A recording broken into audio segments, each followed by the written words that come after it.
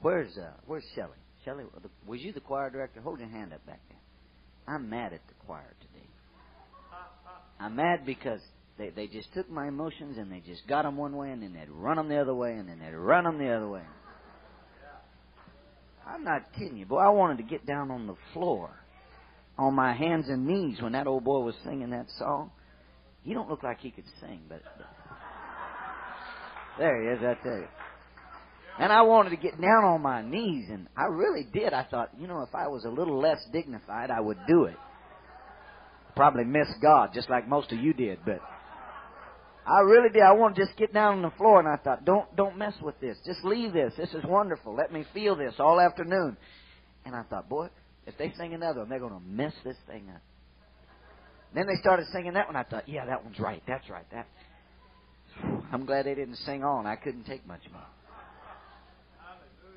I'm telling you, I'm happy to be here today. And I need to come by here occasionally because I lose track of these Booker boys when I'm not around. Really, a while back I came back and I was in church and I was looking around and I was saying, where is Philip? Where is he? Where is he? And finally I asked somebody, I said, where's Philip? They said, well, he's back there standing by Joel. And I looked real close. I said, man, I didn't recognize Philip. He got tall and handsome and all that kind of stuff. Put glasses on him. Man, I didn't recognize him. And today, this is God's truth. I was standing in here and I said, where is Larry Andy? Where is Larry?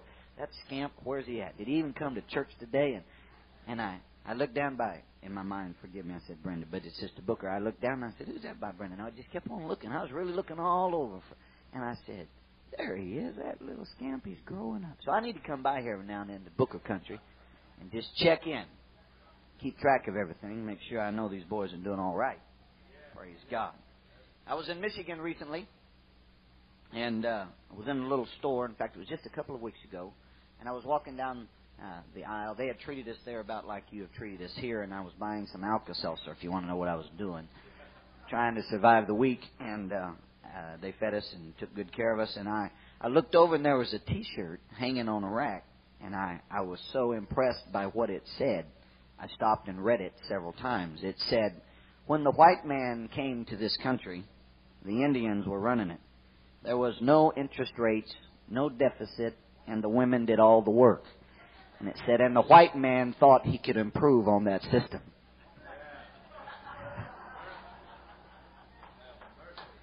Well, I want you to know, I don't think I can improve on anything that has happened in the last few days. It has been so good and so right and so rich, and the Lord has blessed.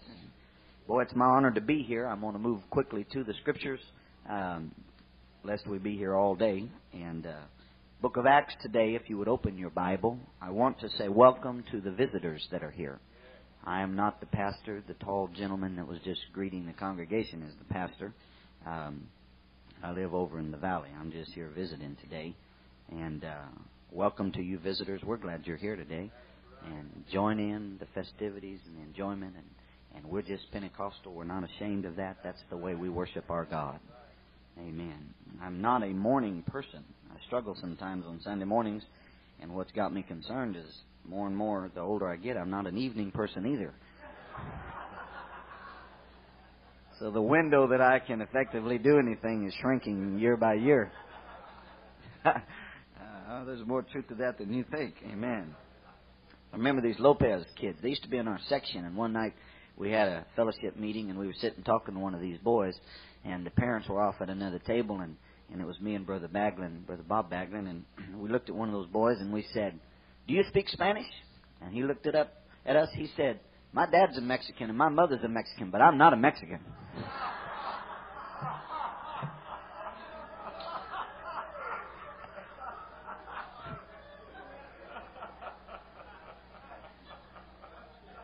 Praise God. Home missions do funny things to you, I'm telling you. Praise God. I want these home missionaries to know how glad I am to be with them. Amen. I know them, and so many of them are just precious people, and I'm excited to be here. It's a wonderful day in the house of the Lord. Be happy. Be joyful. The Lord is good. Acts chapter number 18. If you would observe the reading of the Scripture with me. Thank you, Brother Booker, for the invitation to come. Brother Heiler, and these other missionary board members. Brother Clark is here today. God bless them. Love them all very much. Appreciate them. After these things, Paul departed from Athens and came to Corinth, and found a certain Jew named Aquila, born in Pontus, lately come from Italy, with his wife Priscilla, because that Claudius had commanded all Jews to depart from Rome, and came unto them. And because he was of the same craft, he abode with them, and wrought, for by their occupation they were tent makers. And he reasoned in the synagogue every Sabbath, and persuaded the Jews and Greeks. And when Silas and Timotheus were come from Macedonia, Paul was pressed in the Spirit, and testified to the Jews that Jesus was Christ. And when they opposed themselves and blasphemed, he shook his raiment, and said unto them, Your blood be upon your own heads. I am clean, and from henceforth I will go unto the Gentiles. And he departed thence, and entered into a certain man's house named Justus, one that worshipped God, whose house joined hard to the synagogue. And Crispus, the chief ruler of the synagogue, believed on the Lord with all his house, and many of the Corinthians, hearing, believed. How many? The Bible says, many of the Corinthians, hearing, believed, and were baptized. Then spake the Lord to Paul in the night by a vision, Be not afraid, but speak, and hold not thy peace. For I am with thee, and no man shall set on thee to hurt thee, for I have much people in this city. And he continued there a year and 6 months, searching or teaching the Word of God among them. I'd like to ask you also to turn to 1 Corinthians. We have just read of Paul's going to a city called Corinth. Let me read to you from chapter 2 of a letter that he wrote back to the church that was established in that city. Chapter 2. And I, brethren, when I came to you, came not with excellency of speech or of wisdom, declaring unto you the testimony of God. For I determined not to know anything among you save Jesus Christ and Him crucified. I was with you in weakness and in fear and in much trembling.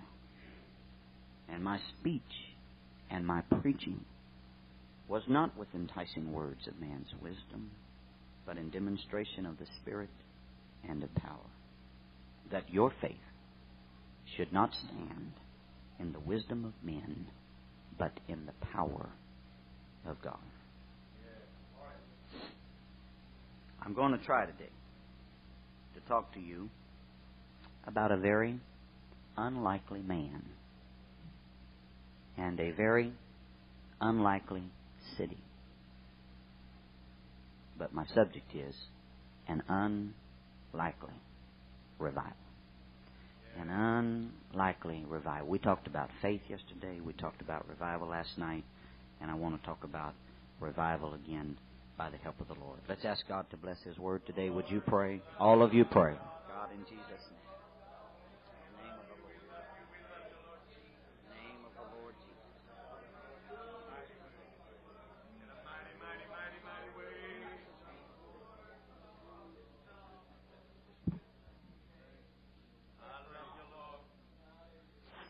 If you're going to listen and you're going to help me, you can be seated. If you're not, you can stand up with me the rest of the morning. I have to stand up every time I hear myself preach.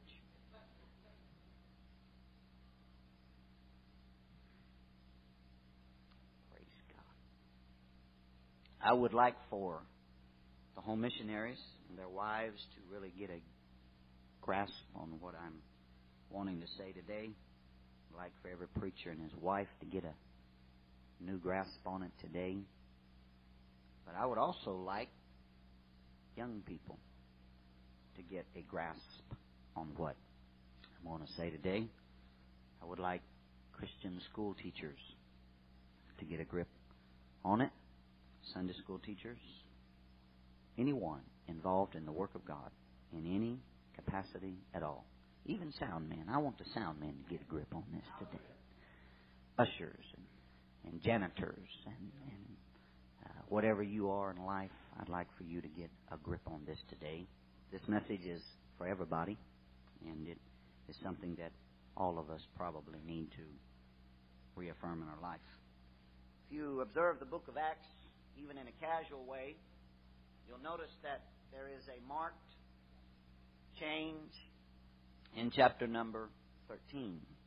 The first 12 chapters of the book of Acts focus primarily around the life and ministry of a man that we call Simon Peter. At the juncture of chapter 13, Acts takes a radical turn, and from that moment on, it centers totally and completely on the life and the ministry of who we call the Apostle Paul. It is a very marked change in the book. It goes 12 chapters talking about Peter, and then it takes over with Paul, and the remainder of the book has to do primarily with him. The book of Acts follows the Apostle Paul on 3 what we call missionary journeys. And these journeys were completed on the northeastern shores of the Mediterranean Sea. Normally, in the ancient world of his day, travel posed great hazard. There were pirates, there were barbarians, there were armies, there were hostile borders, there were all kinds of dangers and threats that would cause a person to be fearful. By the time that Paul began to make these journeys, Rome had established absolute mastery over a very wide and vast territory. And there was existent during the journeys of the Apostle Paul what we call the famous Pax Romana, which means world or empire-wide peace. This particular phenomena, this condition, only existed twice in a period of 700 years of Roman rule. Only 2 times in their 700-year history was there no war going on, and so there was peace. It was during one of these interludes of peace, one of these Pax Romanas, that the empire felt the impact not of military opposition, but the impact and the thrust of a single man by the name of the Apostle Paul. He was a very unlikely man. He was unlikely because during these missionary journeys, he was not robust, he was not powerful, he was not overwhelming. But I read to you today from his own testimony that much of the time it was in weakness, it was in fear, and it was in trembling. There wasn't anything about his physical makeup that would impress you. Historians tell us he was a small man, hunched-shouldered, probably not at all the man that would attract your attention in a crowd. He just wasn't an impressive man. He was a very unlikely man. He had credentials in some areas. There was, of course, the fact that he was educated at the feet of Gamaliel. There was also the fact that he was a Roman citizen. There was also the fact that he had command of several languages. We know that by the things that he did in the Scripture when he stood before various tribunals or councils or groups of men where he exhibited a knowledge of different languages. So he had some things in his favor. But his particular character makeup would not qualify him nor single him out as a man that would bring great revival to any particular city or any consecutive group of cities. In his missionary journeys, Paul focused primarily on what we would call trade towns, capital cities, people and places that were Roman colonies that would be a melting pot and thus a distribution center to the rest of the world. When you read the places that he went, which many of them have become books of your Bible, the book of Galatians is written to a region of churches like we would call a state today. Or if you read the book written to Ephesus, or you read the book written to Colossus, or you read the book written to Rome and others in the Scripture, Thessalonica and other places that Paul wrote. By the end of his life, Paul had left a ring of burgeoning churches around the Mediterranean Sea that we look back on today that was nothing short of miraculous. It was quite a feat to realize what this man accomplished in his lifetime. Historians tell us that he was very possibly the most converted man that ever lived. When you observe his life and what he did and his accomplishments, probably more than any other, he represented a total, complete conversion to Christianity. I want to tell you that he is an unlikely man because at the moment that I would like to try and preach about tonight or this morning is, I told you I wasn't a morning person, praise God. That's why I said tonight instead of this morning. I'll wake up today about 4 o'clock. But you can't sleep today. Just let me sleep through my message, but you have to be wide awake. Reach over and pinch your neighbor and say, are you awake?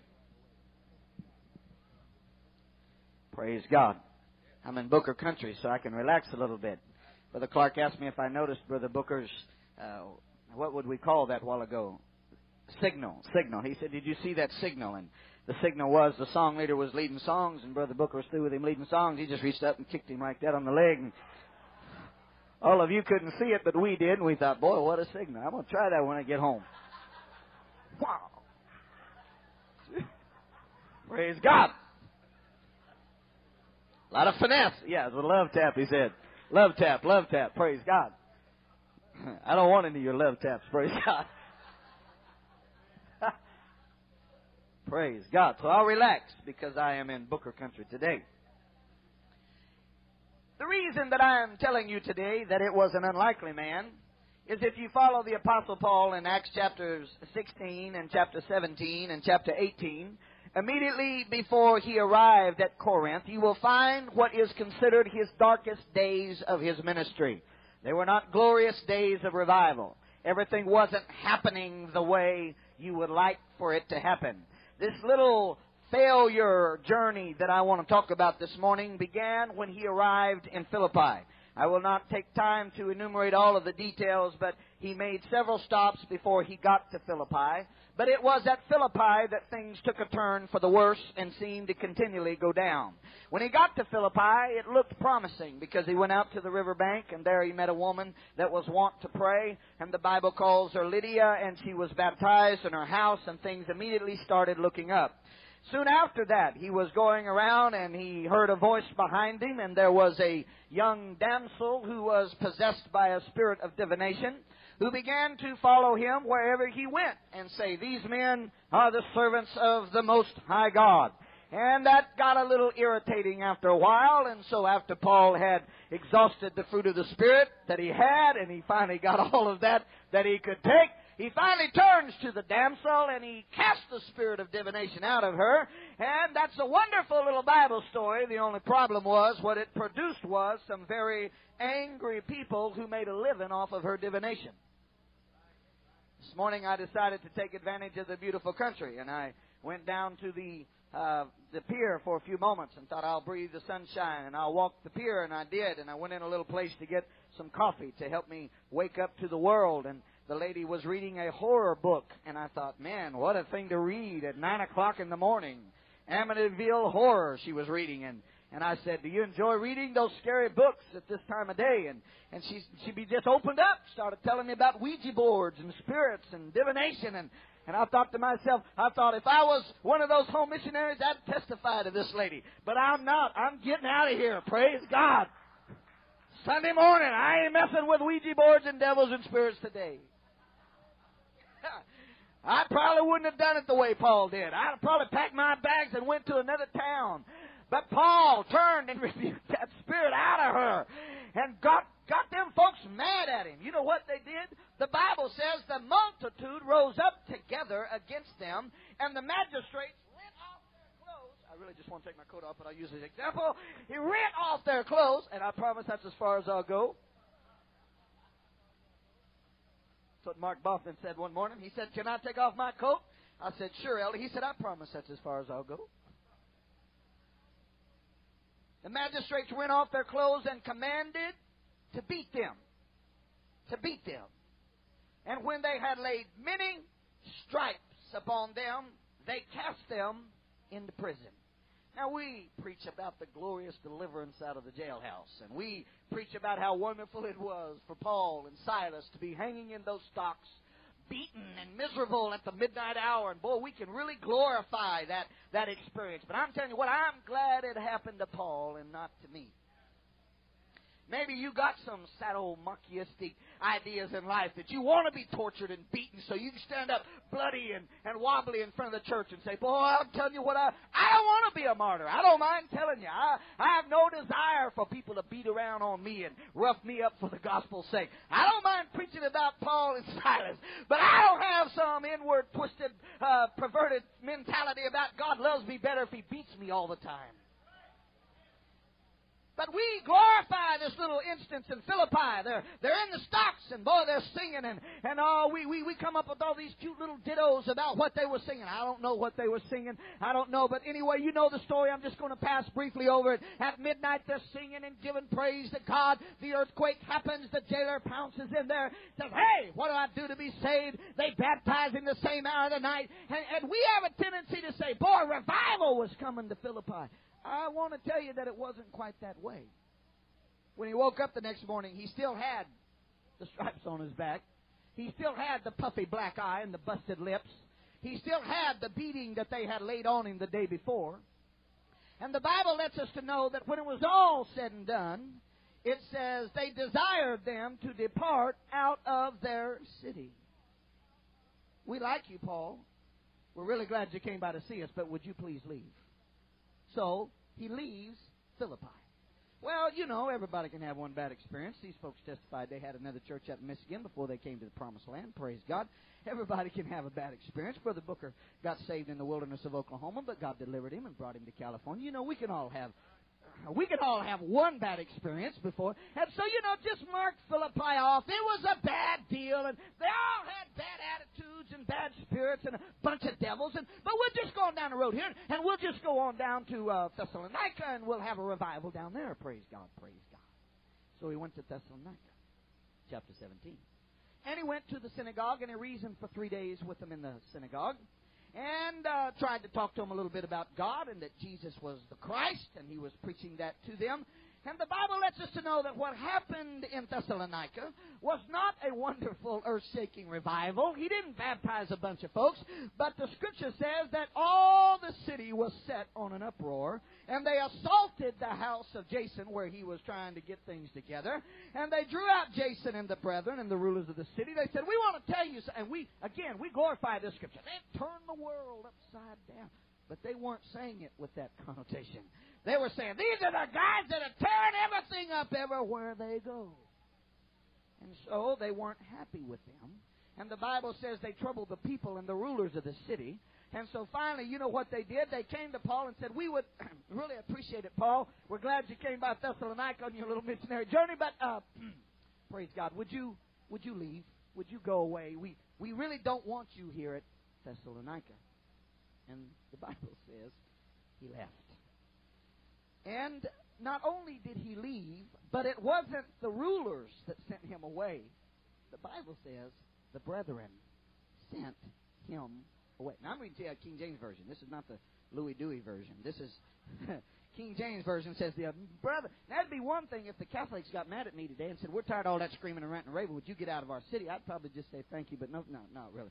I'd really just say, well, I'm sorry, I'll do my best. But you know, if the elder came to me and said, Brother Bo, we really appreciate you being here, but would you please go home? We've had all the help we can stand from you. That's what happened at Thessalonica. The brethren said to Paul, please leave. Not badly, probably to protect him. But the fact remains that he was asked to leave by the brethren. The Bible says the brethren immediately sent away Paul and Silas by night unto Berea. Well, okay, we had a couple of bad deals. Philippi went belly up. We got beat up pretty bad there. But, you know, that was all right. Went down to Thessalonica, and maybe we just didn't do everything just right. But maybe at Berea. That's Berea. When we get to Berea, we're going to have a revival. And so they go down to Berea, and sure enough, things started well.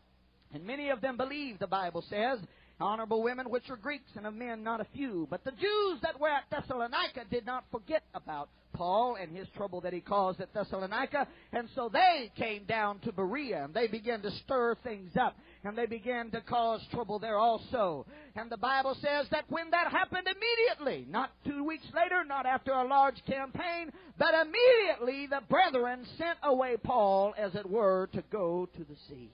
And they that conducted Paul brought him unto Athens. I'm saying it in a very jovial way today, but I'm telling you it wasn't funny to the Apostle Paul. He was investing his life, and he went to Philippi, and it didn't work. And he went to Thessalonica, and it didn't work. And he went to Berea, and it didn't work. And he thought, well, I'll go to Athens. Maybe I can strike something in Athens.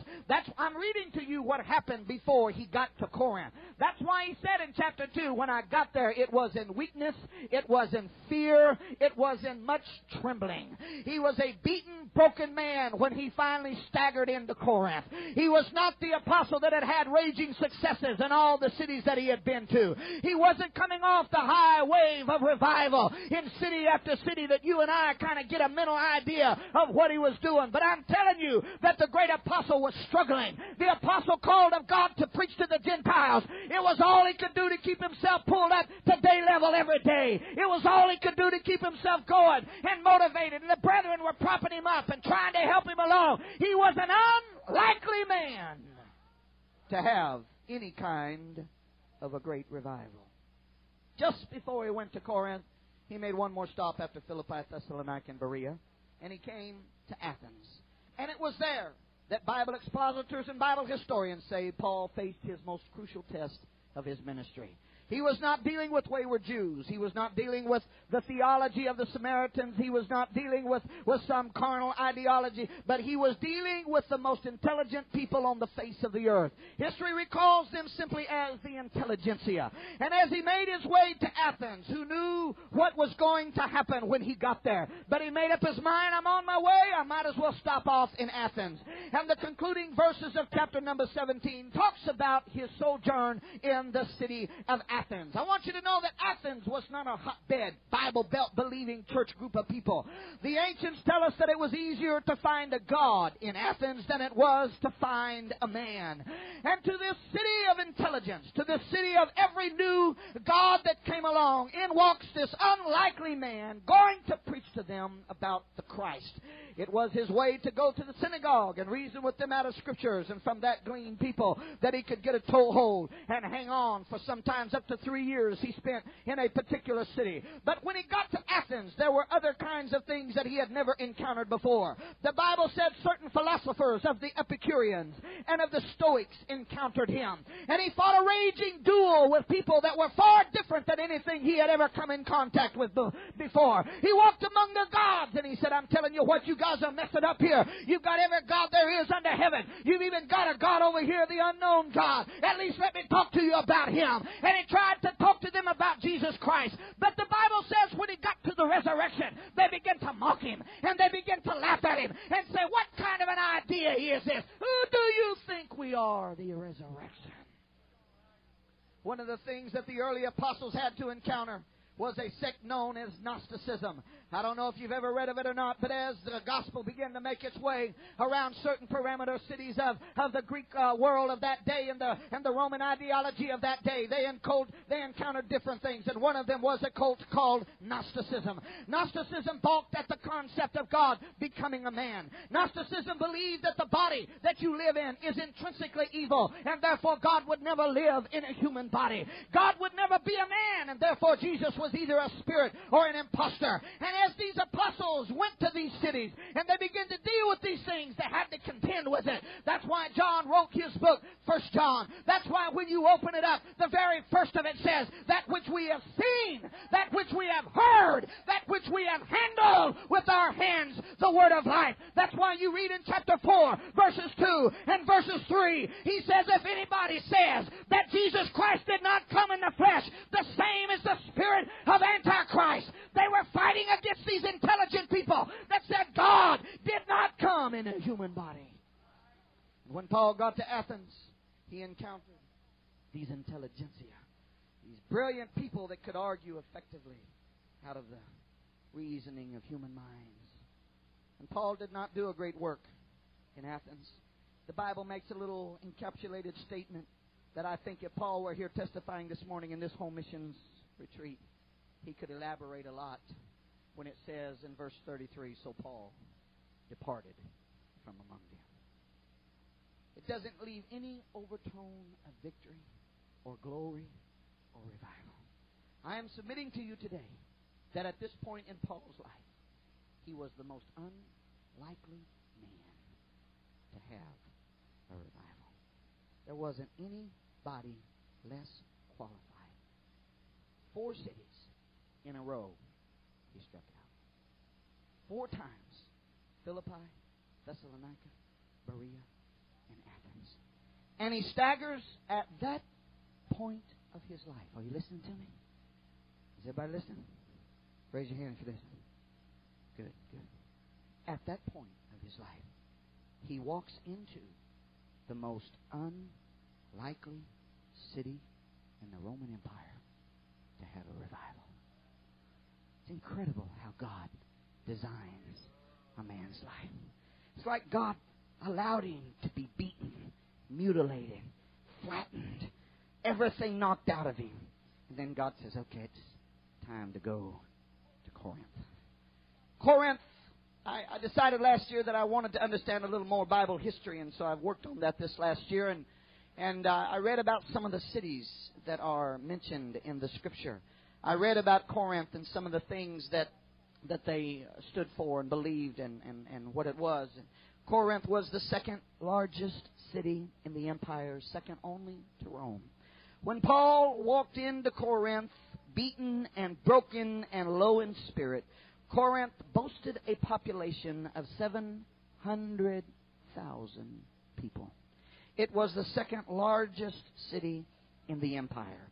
It was known for chewing up and spitting out new religions.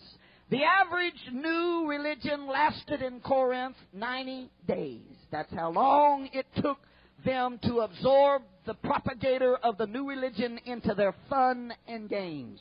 Corinth was known for its ribald lifestyle. In the Roman language, when they spoke the verb Corinthianize, meant to live shamelessly and immorally. When they talked about the Corinthians, it was much as we do with ethnic jokes. You know, we get to telling these ethnic jokes and making fun of people, and maybe like my daughter's a blonde, we tell her blonde jokes all the time. You know, I told her the other day, I said, you know what? I'm sorry, all the blondes. I'm talking about my daughter, right? But I said, you know why blondes smile when it lightning? She said, no, Dad, why? I said, they think they're getting a picture taken. You know, we have a tendency to make those ethnic jokes and poke fun at people that are particular. You know, they tell Polak jokes and Aggie jokes, and up in Canada they tell Newfie jokes, and all kinds of jokes. Well, in the Roman Empire they told Corinthian jokes. Do you hear me? Because their ideology toward the Corinthians is they are nothing but a bunch of shameless, immoral people that don't care anything about morality or life or goodness or God. And so the average religion lasted 90 days. And so when they went to Corinth, they knew that it was lewd and immoral and bad.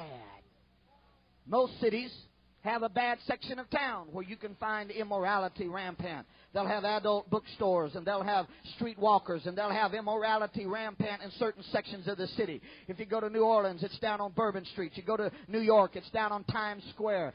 But if you go to Las Vegas, it's everywhere, they tell me. Now, I don't know. I haven't been everywhere in Las Vegas, but they tell me it's everywhere. That's the way it was in Corinth. When you got to Corinth, you didn't have to look for immorality. You didn't have to go to a section of town where it was rampant. They worshipped everything that money could buy. Corinth was, are you listening to me? It was the most unlikely city in the whole empire that a revival would come to. It would be like if you were saying, Paul, wait a minute, you struck out at Philippi. Thessalonica didn't work. Berea was a downward turn for your ministry. You didn't do so hot at Athens. Stay away from Corinth until you're on top of things. Don't go there right now. Wait just a minute, Paul. It's too hard a nut to crack. It's too bad a city to go to. I'm telling you, it's wicked. It's evil. It's bad. Their God of their city, and Brother Booker was there with me when we went to Corinth. The God of their city was the goddess Venus. They worshiped the goddess of love. They had a temple set on the hill where 1,000 prostitutes serviced the worshipers at that temple and that shrine. It was that city that this unlikely man walked into. The most unlikely city in the entire empire to be converted. No one expected much from Corinth. I'm sure when Timotheus, Silas, and other co-workers of Paul heard him say, well, I think I'll go to Corinth, it was like, why? Can't you see they're not taking you at Thessalonica, Berea? You know, at least the Bereans were more noble than those at Thessalonica in that they said to search the Scriptures daily whether those things were so. At least these people have some kind of a conscience. Corinth, Paul, it's the cesspool of the Roman Empire. It's where they all are wicked and immoral. It was at that point, with that background, I want you to understand. It was at Paul's lowest ministry point. He got there shaken and discouraged. He got there feeling like he was striking out everywhere he went. And this is what I want to preach to you today. The most unlikely man, the most unlikely city. And the Bible lets us to know that he was there a year and 6 months. I read it to you in Acts 18. It said many believed on him. Many were baptized. What happened? You mean, Paul, you turn to 2 Corinthians, I think it's 12 and 7, Brother Booker, if you would. What happened? Paul, man, you go to places where there should be revival and they beat the tar out of you. And then you go to the most unlikely city in the empire and you have the greatest, if not at least the second greatest revival the New Testament records. The most unlikely revival possible happened in Corinth. Paul stayed 18 months, and your Bible, which uses adjectives sparingly, said many believed. Many were baptized. And God speaks to him in a vision by night. I have many people in this city. I want to preach to you that what I believe happened was God broke Paul. God smashed him down to the finest residue that he wants a preacher to be. Because Paul said, I've tried it in Philippi. I tried it in Thessalonica. I tried it in Berea. I tried it in Athens and nothing worked. And when his back was against the wall, you hear me, he said, I'm just going to preach Jesus Christ and Him crucified and see what will happen.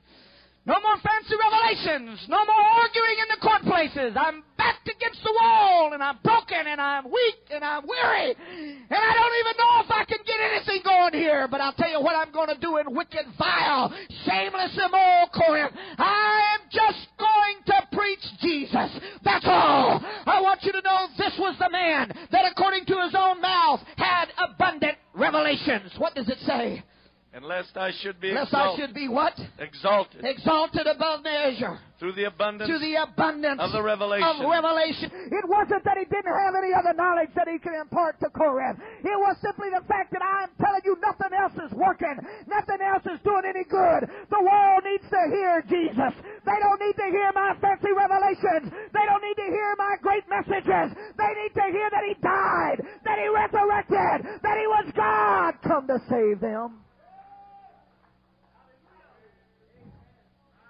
I want you to know that in my opinion, and I don't mean this critically or arrogantly here today, but in my opinion, we hear far too many messages that are our own revelations. We hear far too many things of people trying to delve into Scriptures and dig some deep, dark secret out of it somewhere where there's a world that's lost and hungry. Brother Hyler, would you go to John chapter 1 and hold that for just a moment? What I'm preaching to you today, whether you're a Sunday school teacher, whether you're a home Bible study teacher, whether you run the tape booth, or whether you're an usher, or whether you're a janitor in the church, or you sing in the choir, or whether you're a preacher or a preacher's wife, it doesn't make any difference who you are. There needs to be a fresh anointing on our mind concerning the oneness of God and concerning who Jesus Christ was, because that is what the world is hungry to hear. That is what they want to hear. We need to get again the desire and the burden that this world needs a revival. You won't think me sacrilegious today for touching the sacred cow. They don't need to hear about the United Pentecostal Church. They don't need to hear about your name or who you are or what you can perform. They need to hear about Jesus. And what I'm telling you is, the most unlikely man in the most unlikely city brought the most unlikely revival by just preaching Jesus, just preaching the oneness of God, preaching about who He was. I'm telling you today, it still works in 1993. What would happen if all of us again got the burden in our heart that we weren't consumed with advertising our church? We weren't consumed with advertising a program for a format, but we just said, you know what the world needs to hear? They need to hear about one God. They need to hear about Jesus Christ. They need to hear the simplicity of His message. I'm not bending the Scripture today when I tell you. I'm not taking anything out of context today when I tell you that the Apostle Paul was a beaten man. He was staggering and reeling from the blows that had been inflicted on him over the past few months and years due to what he had experienced there in those other cities. And when he got to Corinth, his greatest challenge in life, he laid aside all of the deep revelations that God had given him. He laid aside all of the things that he could have wowed them with. He said, my speech and my preaching was not with enticing words of men's wisdom. But he said, I'm telling you, Corinth, I made up my mind when my sandals made their tracks leading into your city that I would only preach to you about Jesus, that's all, and we'll find out what happens. And I'm telling you, He did it. And God sent the most unlikely revival that the world had ever seen because He preached Christ. Let's lift our hands and ask God to help us today.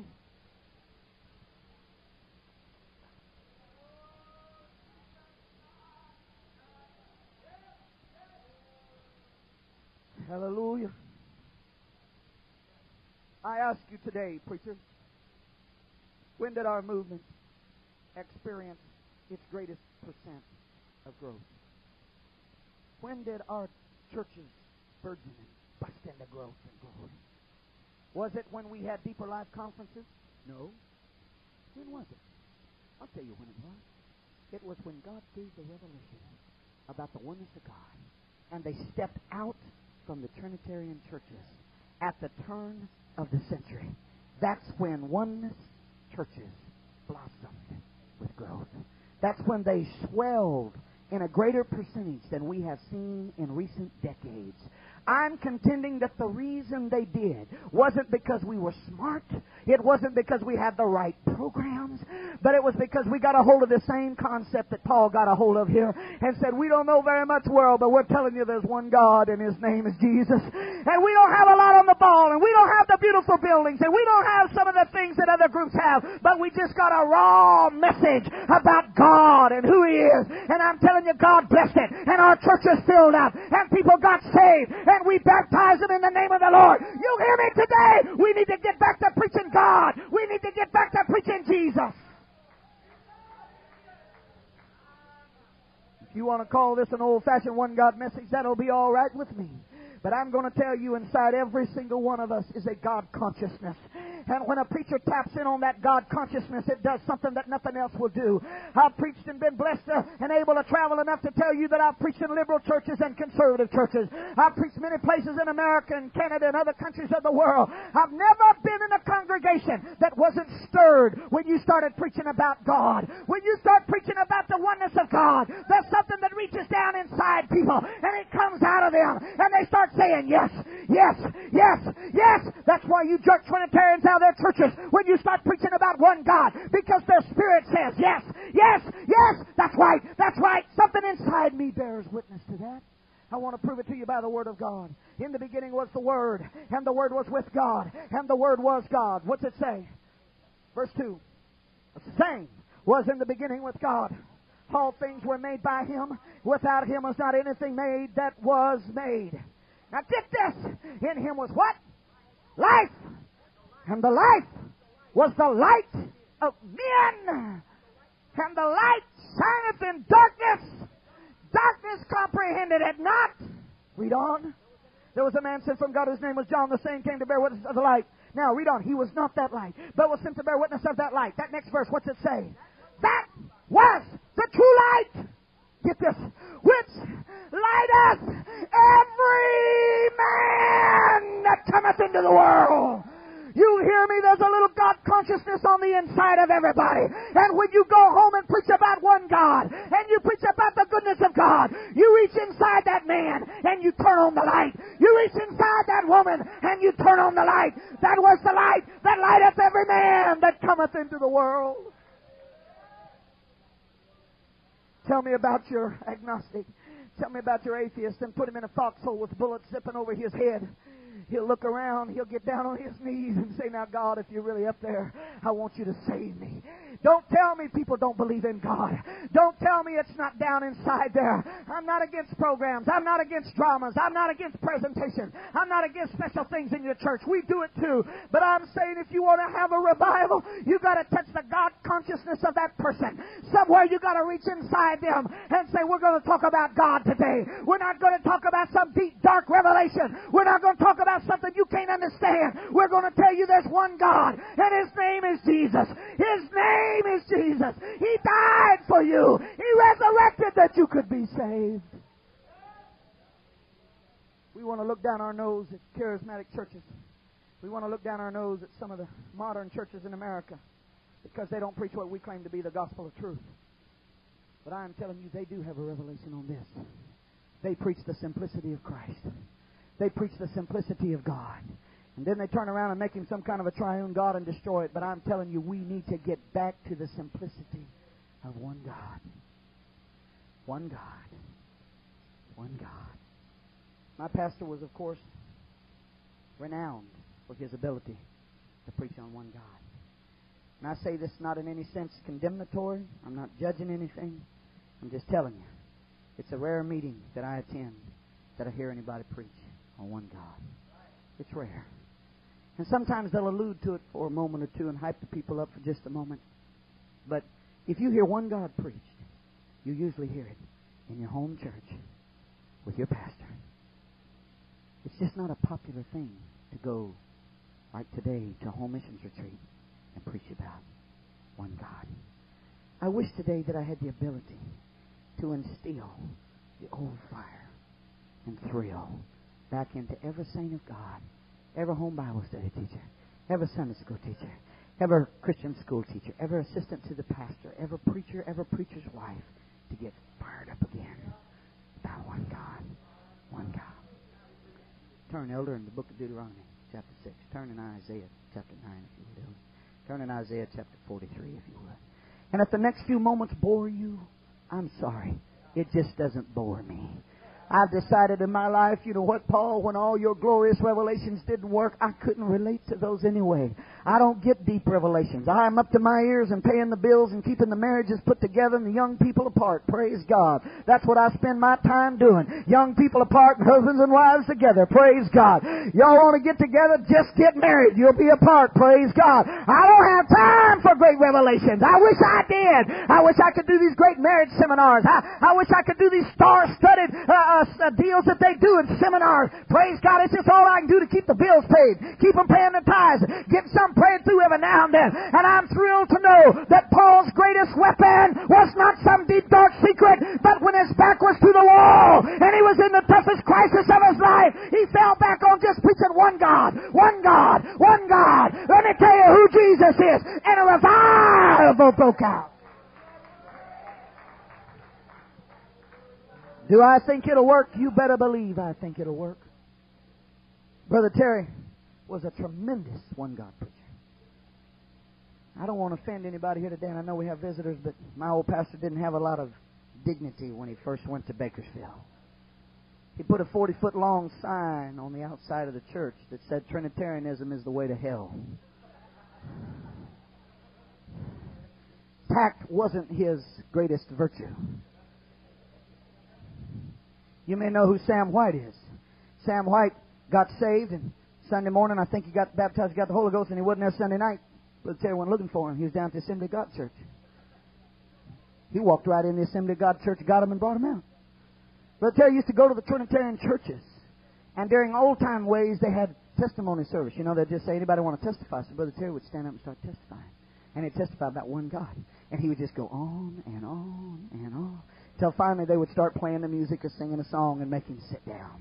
There was something in those old war horses, in that era that came out of of struggle. That I am afraid that we're losing it in 1993. I'm afraid that we're not realizing the true value and impact that preaching about God has to a congregation. I'm afraid that we're forgetting when a sinner comes in off the street that God put something inside of them. There is a light inside them that lighteth every man that cometh into the world. And you may preach about some deep, dark secret. You may preach about something that impresses you and all your choir and all your staff. And the sinner sits there scratching their head saying, what in the world is this all about? But when you preach about God, I want you to know every sinner understands it. Inside them is a voice that says, I need God. I'm telling you, I don't know what kind of church this is. I don't know what you do around here, but I need God. I need help. I need God. Paul fell back on it. Paul fell back on it as his last resort and had the most unlikely revival the world ever saw. What better thing could you do, home missionary, than go home and preach about one God? What better thing could you do, Sunday school teacher, than to look your children in the eye and say there's one God, one God, one God, one God? Parents, what greater thing could you give your children than the knowledge there's one God, one God, one God? Now, these verses might not mean much to you, but I was raised on them, and there's something about them that turns my key. Deuteronomy 6, verse 4. Hear, O Israel, the Lord our God is one Lord, and thou shalt love the Lord thy God with all thine heart, and with all thy soul, and with all thy might. Hallelujah. Isaiah chapter 9 and verse number 6. What does it? There ought to be something in this. If you really love God, this touches something way down deep inside it. It gets you when we read it. Isaiah 9 and 6. For unto us what? Unto us a child is born, unto us a son is given, and the government shall be upon his shoulder, and his name shall be called Wonderful Counselor, the Mighty God, the Everlasting Father, and the Prince of Peace. That ought to put something down inside your feet. That ought to put something down inside you. Yeah, I know Him. I know who He is. He's my Savior.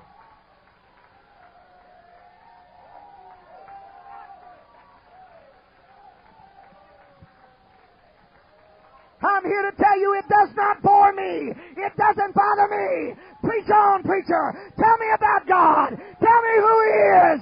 Tell me what His name is.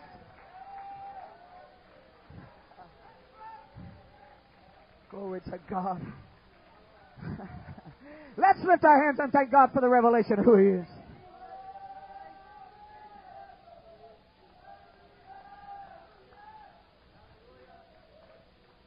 Hallelujah.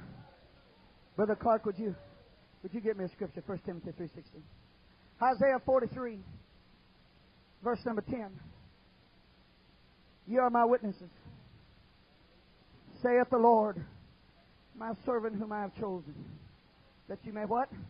That you may know and believe me, and understand that I am He. Before me, what? There was no God formed, neither shall there be after me.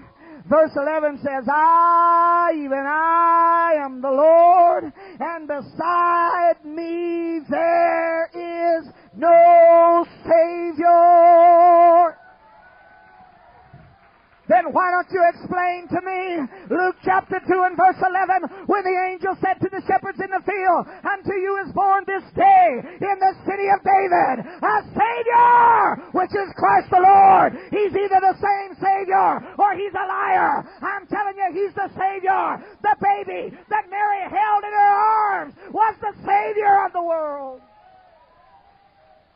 No, it ain't dark today. It's not deep and it's not hard to understand. But I'm telling you, it rings the bell of every person that ever drew a breath on planet Earth, because it's the light that lighteth every man that cometh into the world.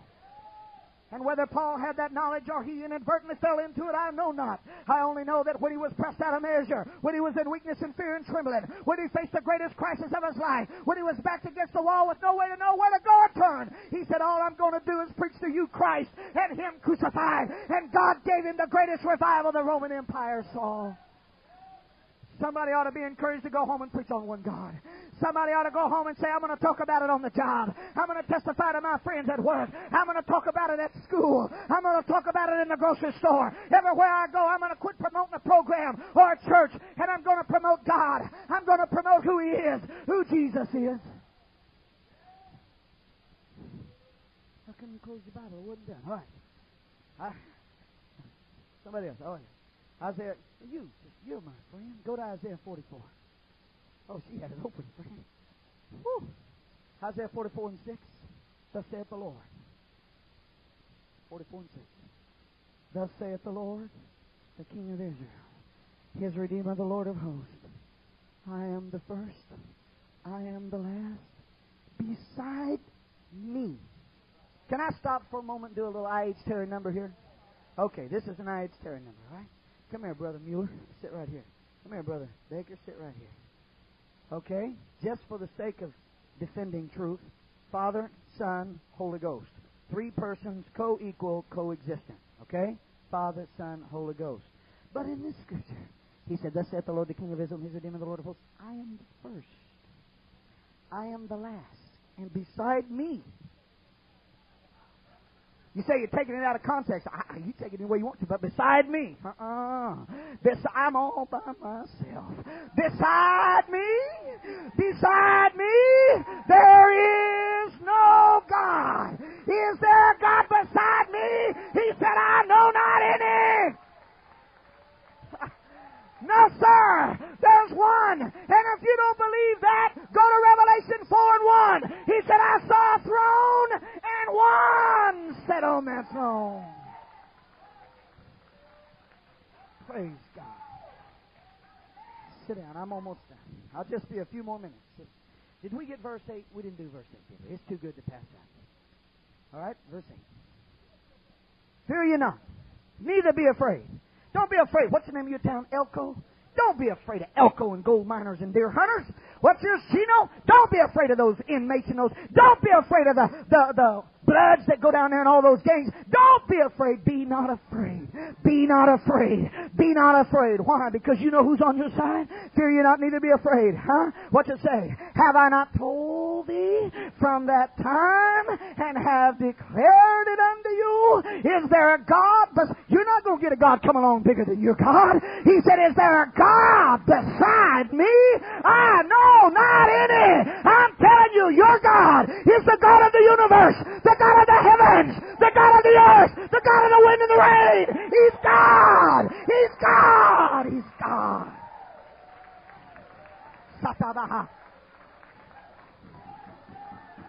He's God. He's God. He's living inside you. You know who He is.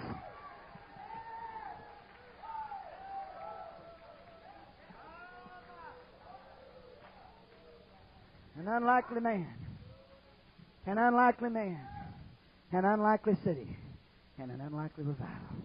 How did he have it? By preaching one God. The devils believe and tremble. They hate it when you preach about one God. They want you to preach about social programs. The devil hopes you preach about something so dark and deep and mysterious that when they go home they think, boy, that was really something. I need a lexicon to understand that. I need some kind of Bible dictionary. But when you preach about one God, everybody understands. And it reaches into that sinner. It reaches into the heart of that sinner and turns on the light. That was the light that cometh to every man. The light. The light. I was recently preaching a meeting in another state, and I was, believe it or not, I was preaching on one God. I made up my mind I'm going to preach some of these things. I made up my mind that when I go places, I want to preach about some of the fundamental things, and I want to preach about divine healing, and I want to preach about the name. If I had time this morning, I'd get into the name and the fact that we have His name today. I don't have time. In fact, I need to quit, but I'm going to. But I want you to know that some of these fundamental things are not dead, boring subjects. They have life in them. They have joy in them, and you need to go home, you preachers, and get involved with it again and fall in love again with the basic doctrine. 1 Timothy 3:16, I was preaching a meeting and there was an old preacher there. He was 68 years old. I said, Brother Irvin, I said, stand and read this verse for me. When he stood and opened his Bible, Brother Clark, he just started trembling all over. He was like this. I'm not exaggerating. He couldn't control himself. He was holding that Bible. And he started reading this verse. Read it to him. 1 Timothy 3:16. Without controversy, great is the mystery of godliness. When he got to this part, he was shaking so bad he couldn't hardly hold his Bible. He was actually quoting it. He knew it so well. God was manifest in the flesh, justified in the Spirit, seen of angels, preached unto the Gentiles, believed on in the world, and received up into glory. Whatever God was received up into glory. After church, I said, Brother Irvin, I want to know what happened to you when you started reading that verse. Tears started rolling down his face. He said, when I first came to the Lord, I didn't know truth, and I came to God in a Church of God of Prophecy. And he said it was about 3 or 4 years later that I came to God in a little backwoods church in Arkansas. He said, this is the verse that God gave me, the revelation on who He was. He said, I just can't read it without having a reaction. I just can't read this verse without it going all over me where God brought me from and how privileged I am to have the revelation of who He is. I'm appealing to you today. I'll plead with you today. Don't lose the wonder of who God is. Don't lose it in the push and the shove of 1993 and all of the things that we're involved in. Get a fresh touch of it. Get a fresh joy of it. Get a fresh want to of it and go back again to your city and preach about the oneness of God. I could give you many scriptures today. Colossians 2:9, for in Him dwelleth all the fullness of the Godhead bodily. Verse 10 says, you are complete in Him who is the head of all principality and power. We could talk about 1 Timothy 2:5, there's one God, one mediator between God and men, the man Christ Jesus. We could talk about John 5:39, when Jesus looked at His followers and His skeptics and said, search the Scriptures, for in them you think you have eternal life, and they are they which testify of me. They didn't have Matthew, Mark, Luke, John, Acts, Romans then. All they had was Genesis, Exodus, Leviticus, Numbers, Deuteronomy, Joshua, Judges, Ruth. And I can say, and I'm not going to do it to impress you, I'm telling you they had the Old Testament's all they had. And Jesus said, you go get your nose in the Old Testament. That's what testifies of me. Search the Scriptures, for in them you think you have eternal life, and they are they which testify of me. Read John 4:24. God is a Spirit, and they that worship Him must worship Him in spirit and in truth. Read 1 John 5:7. There are three that bear record in heaven, the Father, the Word, and the Holy Ghost, and these three are one. Read 1 John 5:20. Read Revelation 1:8. Read, I'm telling you, in your Bible, you'll find out there's one God, and His name is Jesus. I'll throw this in, just for good measure. I didn't plan on this. I'll throw this in. Brother Booker, would you go to Revelation chapter 20? You know, I get tired of people telling me, well, there's two people in God. I know there is, because I read Galatians 1:1, says God the Father and the Lord Jesus Christ. And then I read in Ephesians 1:1. And I read in 1 Thessalonians 1:1. Have you ever read those scriptures where it'll say something like, blessed be the God and our Father of the Lord Jesus Christ? That and throws them. That and says now that, see, there's two people. But you know what I do with folks like that? I make them read me all those scriptures. I want to hear all of them. Read them. There's one in Galatians, there's one in Ephesians. And they just read them. They've got a Cheshire grin on their face. Our Lord Jesus Christ and God the Father. See, two. I say, how many? Two. Boy, I just make them get in good and deep. Good and deep. How many gods? Two. God the Father and the Lord Jesus Christ. Or if they don't say two gods, they say two persons. Two people. Just two persons. Three persons in the Godhead. Here's two of the persons. God the Father. Are you getting the drift? I don't need to belabor the point, do I? You're getting the drift? There's about 12 or 15 places in the epistles that it mentions this. When they have totally exhausted all these verses, I usually go to Revelation chapter 20 and say, is it all right if I apply your doctrine to the devil? How many devils are there? And they say, oh, only one devil. Revelation chapter 20. Read. And I saw an angel come down from heaven. I saw an angel come down from heaven. Having the key to the bottomless pit. And a great chain in his hand. Uh-huh. And he laid hand. And he laid hold on the dragon. On the dragon. That old serpent. That old serpent. Which is the devil. Now go real slow here, so everybody gets this. Which is the devil. And I say, now ask him now, how many devils is there? Oh, just one devil. Which is the devil and Satan. And I say, now how many devils is there? And they go, one. What? What does this mean? They said, well, that's just two names of the same person. Now, that's exactly what I've been trying to tell you. When it talks about God the Father and our Lord Jesus Christ, it's two names of the same person. There's one God. There may only be one devil, but there's only one God. Let's stand to our feet and lift our hands to God and give Him some glory today. Unlikely man, an unlikely city, and an unlikely revival.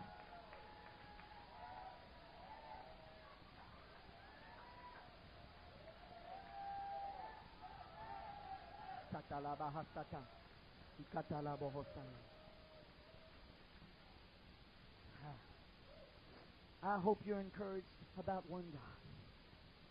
Going to do something a little different today. I'll just do what I want, I guess. All they can do is make me leave. I'm leaving as soon as I get done anyway.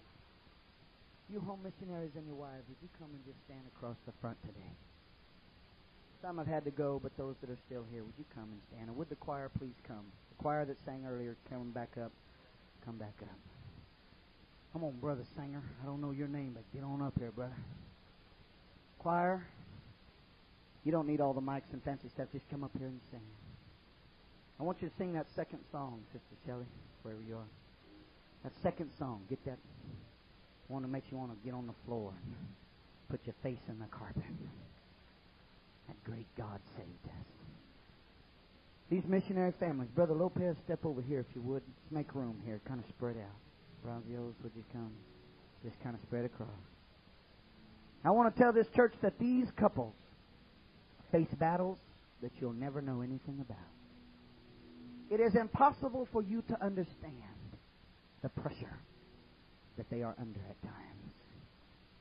They're under every bit as much pressure as Paul was when he walked into Corinth. Some of them, while I was preaching today, could say, you know what, I can relate to that. Because it seems like no matter what I've tried, it hadn't worked. It's not working. And I wondered if you as a church would be willing to just come up, stand around behind these couples today. While the choir sings this song again, pray for them, that God would send them a revival to their city. Would you do that as a church? It's not asking a whole lot of commitment out of you today. They need the strength that this church can send them home with. Come on and stand up. The choir is going to begin to sing this song again. I tell you. Sing it again.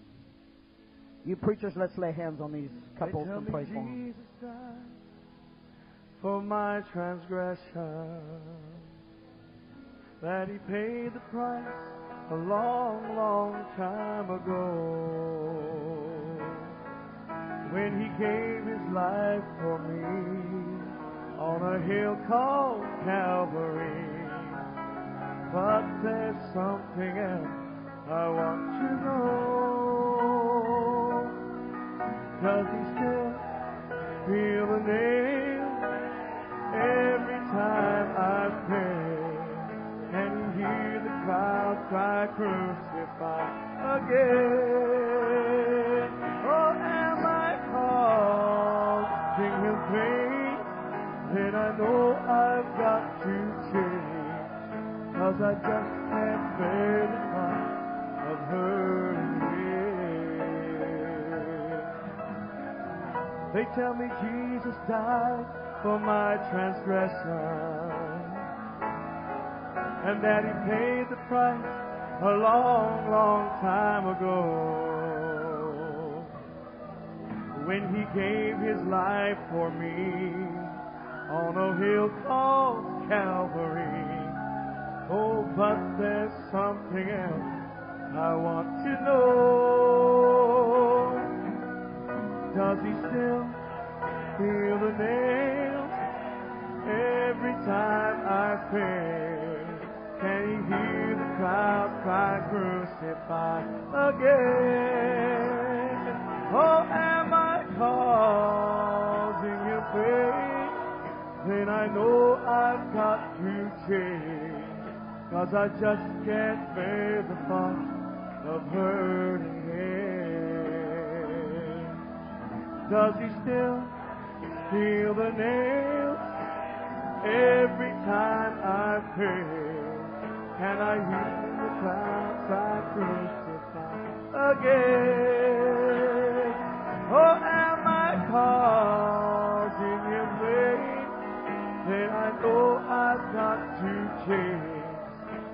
I just can't bear the thought of hurting him. It seems that I'm so good at breaking promises, and I treat His precious grace so carelessly. But each time He forgives, oh, what if He relives the agony He felt on that tree? Does He still feel the nail every time I fail? Can He hear the crowd cry, crucify again? Or am I causing Him pain?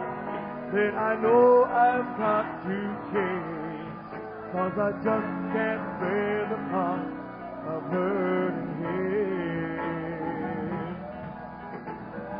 It seems that I'm so good at breaking promises, and I treat His precious grace so carelessly.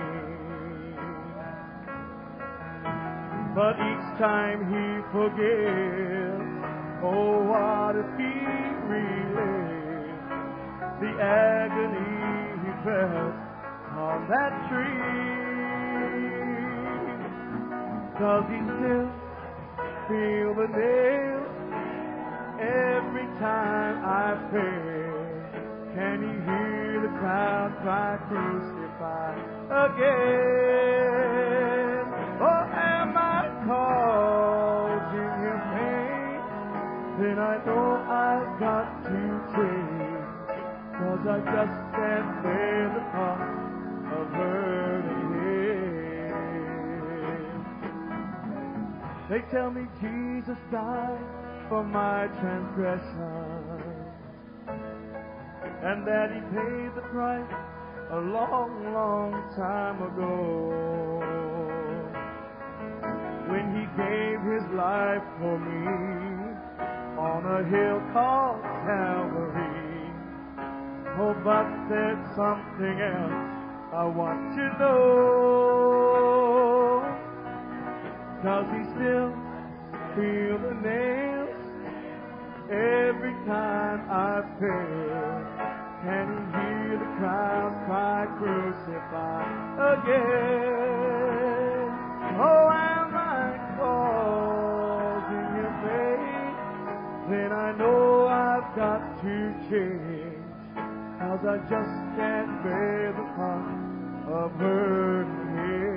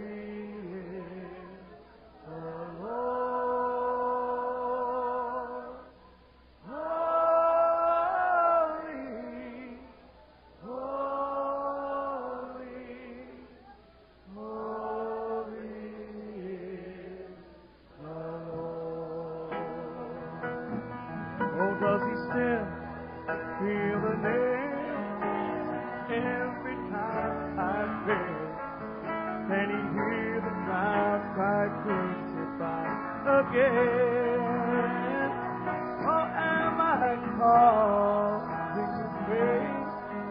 Then I know I've got to change, 'cause I just can't bear the thought of hurting again. They tell me Jesus died for my transgression, and that He paid the price a long, long time ago, when He gave His life for me on a hill called Calvary. Oh, but there's something else I want to know. Oh, does He still feel the nails every time I fail? Can He hear the crowd cry, crucify again?